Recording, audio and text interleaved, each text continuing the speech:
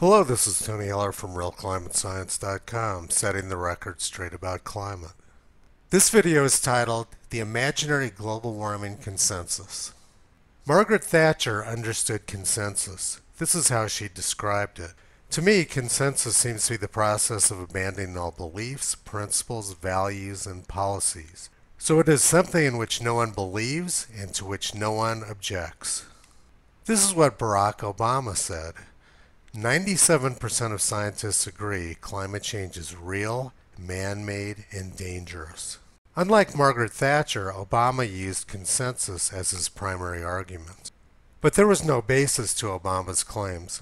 The same year that Obama made that claim, the American Meteorological Society took a survey of its professional members. Meteorologists' views about global warming. Is global warming happening, and if so, what is its cause?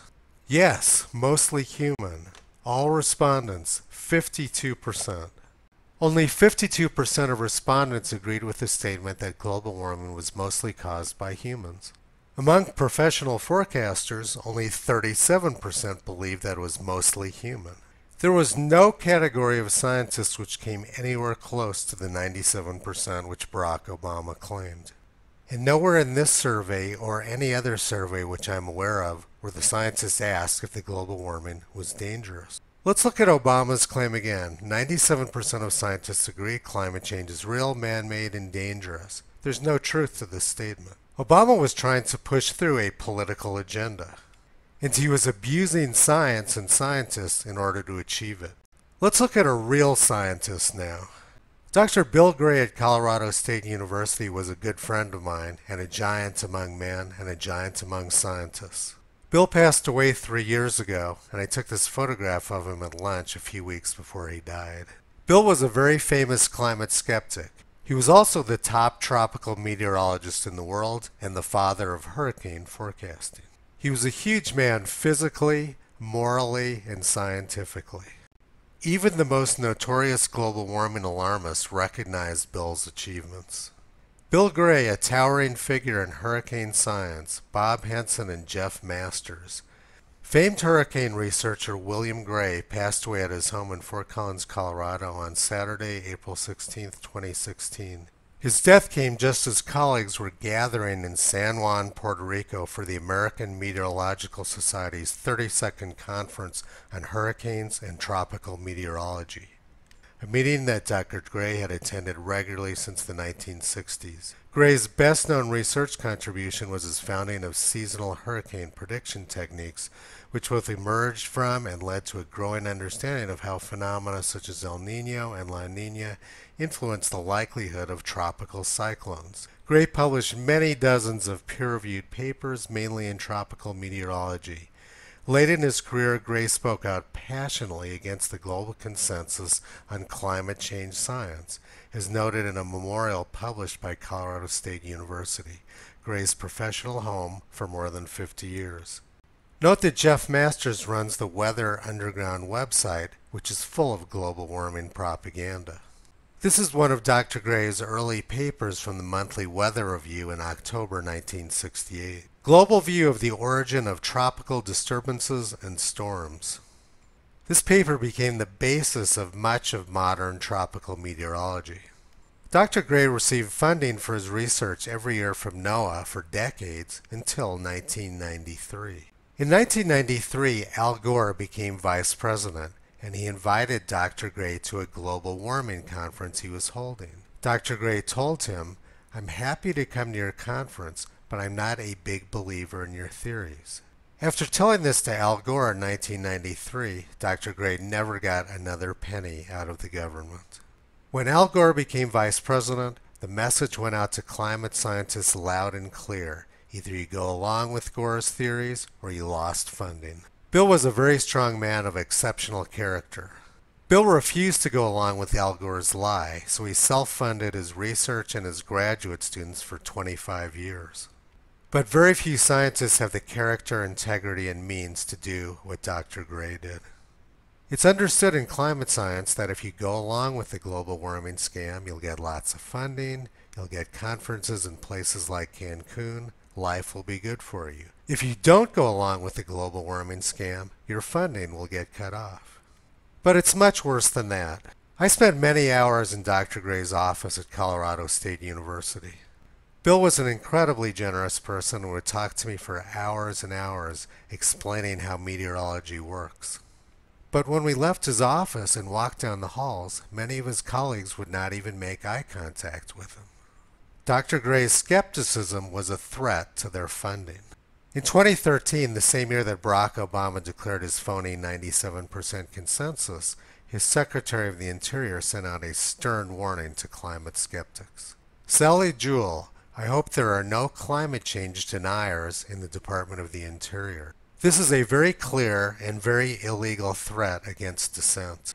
It's reminiscent of the persecution of non-geocentricists by the Vatican in the 16th century.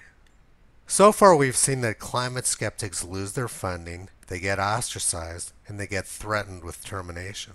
Climate skeptics also get personally attacked with very high-profile lies. Naomi Oreskes of Harvard University created this movie, Merchants of Doubt. I attended the premiere of this movie in Washington, D.C. a couple blocks from the White House, and I was sitting with Michael Mann and Katharine Hayhoe. The movie was 100% innuendo, trying to link climate skeptics with big oil and big tobacco. The movie never presented any evidence supporting these claims. The point of the movie was to smear climate skeptics and cast doubt about their motives and intentions. I'm friends with many of the people who were attacked in this movie and know that the movie was full of misinformation. So now we know that climate skeptics get their funding cut off, they get ostracized, they get threatened with termination, and they get character assassination. Additionally, they get threatened with prosecution. Senator Whitehouse, a Democrat from Rhode Island, wants to prosecute climate skeptics. This is straight out of the game plan of the 16th century Vatican. Other Democratic congressmen have launched investigations against climate change skeptics. Roger Pilkey Jr. out of the University of Colorado was a target of one of these Democratic congressional witch hunts. A University of Colorado professor is being investigated by a Democratic congressman from Arizona over whether he's received research funding from fossil fuel companies. Both Professor Roger Pilkey Jr. and the University of Colorado administration on Wednesday said that is absolutely not the case. There's little or no money for climate skeptics. I'm one of the best known ones and I received no funding. But there's huge amounts of money for climate alarmists. By the year 2009, there were over $2 billion being poured into climate science research by the government. And as the story of Dr. Gray shows us, if you want to get this money, you have to toe the global warming line. But the intimidation of climate skeptics doesn't stop there. A Google search for my name turns up all sorts of fraudulent websites which are being funded to discredit me. These fake websites appear at the top of a Google search for my name. Someone is spending a lot of money to make this happen. The purpose of these fake websites is to disparage me and of course make it difficult for me to obtain employment. It's another form of financial intimidation for those outside the scope of academia. So climate skeptics get their funding cut off, they get ostracized, they get threatened with prosecution, they get congressional investigations, they get personally attacked, they get fake websites made against them, and they get ridiculed. Barack Obama, who has no background in science, accused climate skeptics of being the Flat Earth Society. Climate skeptics are frequently compared with moon landing deniers, which is amazing considering that the only scientist who have walked on the moon, Harrison Schmitt, is a prominent climate skeptic. In fact, 49 of the top people from the Apollo program sent a letter to the NASA administrator a few years ago asking him to end their climate junk science. Many of the people with the right stuff are climate skeptics. There are Nobel Prize winners who are climate skeptics. Freeman Dyson, who the New York Times described as infinitely smart, is a prominent climate skeptic. Edward Teller, the father of the American hydrogen bomb, was a prominent climate skeptic. More than 30,000 American scientists, including more than 9,000 with PhDs, have signed the Oregon petition stating their skepticism. Climate alarmists have attempted to sabotage this petition by putting a few fake names on it. Their argument is that a half dozen fake names takes precedence over the 30,000 plus very real scientists. Barack Obama, who has no background in science and lies about an imaginary global warming consensus, describes these 30,000 scientists and 9,000 PhDs as being the Flat Earth Society. And the mainstream media are a big part of this scam. They openly brag about how they censor climate skeptics. The press, who are supposed to be bastions of free speech, are actually key perpetrators in the destruction of it.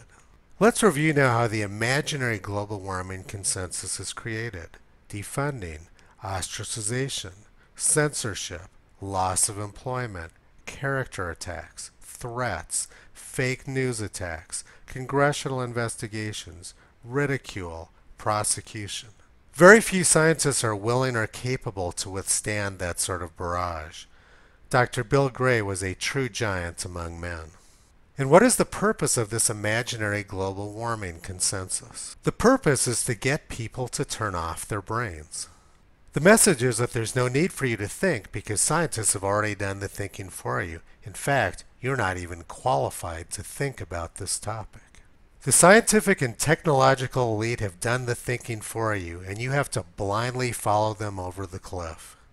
2 days ago, the governor of Pennsylvania signed an executive order saying climate change is the most critical environmental threat facing the world, and he's going to reduce carbon pollution by 80% by the year 2050. There's never been any credible engineering study saying that these sort of goals are even remotely plausible.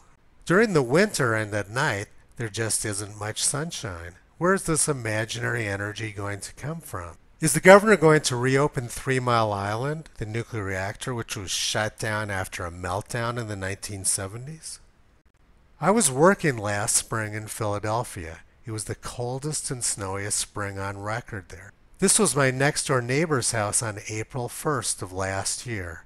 An Obama sign which was half buried in snow. Global warming wasn't keeping anybody warm. Without the fossil fuels, countless people would have frozen and starved to death in the dark.